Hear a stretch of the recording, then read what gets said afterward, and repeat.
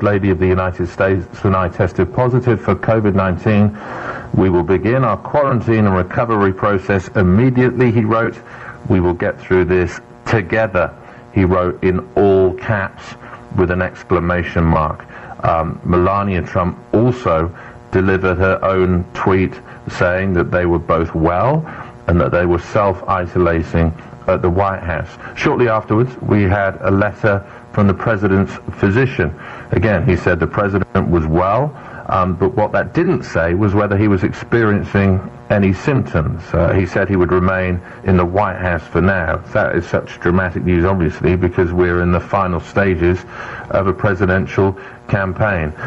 The Dr. Sean P. Connolly said, "Rest assured, I expect the president to continue carrying out his duties without disruption while recovering, and I will keep you updated on any future developments." But this is such dramatic news, and it happened in the middle of the night on the East Coast time while much of America is asleep. And they'll be waking up to that news. And just speaking to an expert not too long ago, he was talking about the possibility that there was a small chance, again, depending on who the source of this infection was, that, many people, not least Joe Biden as well, might have been affected by all this.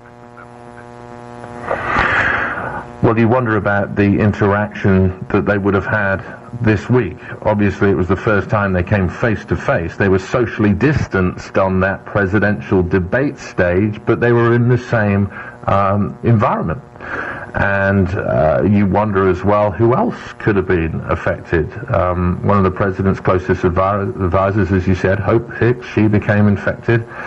She is in the president's inner circle. You think of others that are in the president's inner circle right now. His White House Chief of Staff, for instance, Mark Meadows. What's he been doing throughout the last couple of days? He's been up on Capitol Hill introducing the president's Supreme Court nominee to senators there. You've had senior White House officials conducting negotiations with the Democratic House Speaker Nancy Pelosi about getting an economic relief package passed.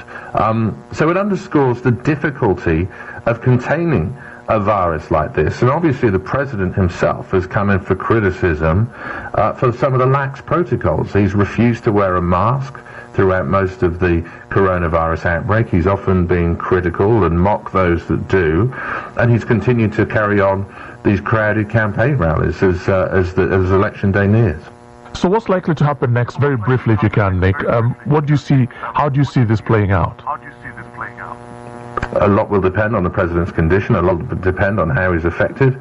A lot will depend on how Americans rally around him or sympathize him or frankly don't. I mean, this is a very polarizing president, more polarizing perhaps than we've ever seen in the past, and that's what complicates the sort of political reaction to this. We're in such the middle of this divisive campaign, and the president himself is so very divisive. The BBC's U.S. correspondent Nick Brand talking to me. They are live from the States. Well, let's get reaction now from Professor Kimberly Nalder. She's of California State University and also the director of the Project for an Informed Electorate. Now, you may have heard, good morning to you, you may have just heard our correspondent there, Nick Bryant, talk about how divisive this news may be and how people may react to it. Before we come to that, can I just ask you, whether you're shocked by the fact that Donald Trump and his wife have now contracted the coronavirus, or whether it hasn't really come as much of a shock given his behavior and his attitude to coronavirus up until now? Yeah, I think the shocking thing is actually that he hasn't gotten it until now. There have been people in his orbit who have been diagnosed with it, including Secret Service who are guarding him directly, and other members of the White House staff. So, and the fact, of course, that he won't wear a mask and is, sort of a denialist on COVID. I mean, it's actually surprising he hasn't gotten it until now. What will this now mean, though? Because we're now coming close to, we're just a matter of weeks away from the elections in November. Campaigning was supposed to be right at its height now, and he's now he's going into quarantine, and he will be away for possibly half of the time that he has left. What could that mean to the campaign? I mean, it's so much to process because this is, nothing like this has ever happened before, and we don't know, if, maybe he's infected Biden as well. They were on a campaign, or they were on a debate stage together just 2 nights ago, shouting at each other, and so there's a possibility that both candidates could end up getting this, so throwing everything up in the air. He's not someone who likes to follow rules or restrictions, and he's been going out in person in spite of the virus this entire time, and he also is very afraid of being seen as weak. Like that's the worst thing a person could be in his mind, and so it's hard to imagine him not trying to campaign if he feels well. If it doesn't go well for him, though, he won't have a choice. So we'll have to see. We're seeing different reactions on our social media site to this. Some of them saying that, well, look, at the end of the day, this is terrible. Some saying, well, he brought it on himself.